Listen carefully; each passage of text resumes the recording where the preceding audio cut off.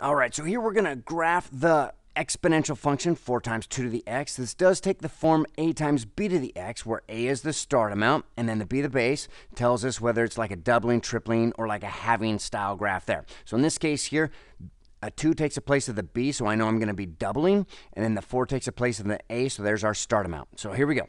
We start at 4, and then the next point over, we're going to double it. 4 goes to 8. If that was a 3, it'd be a tripling.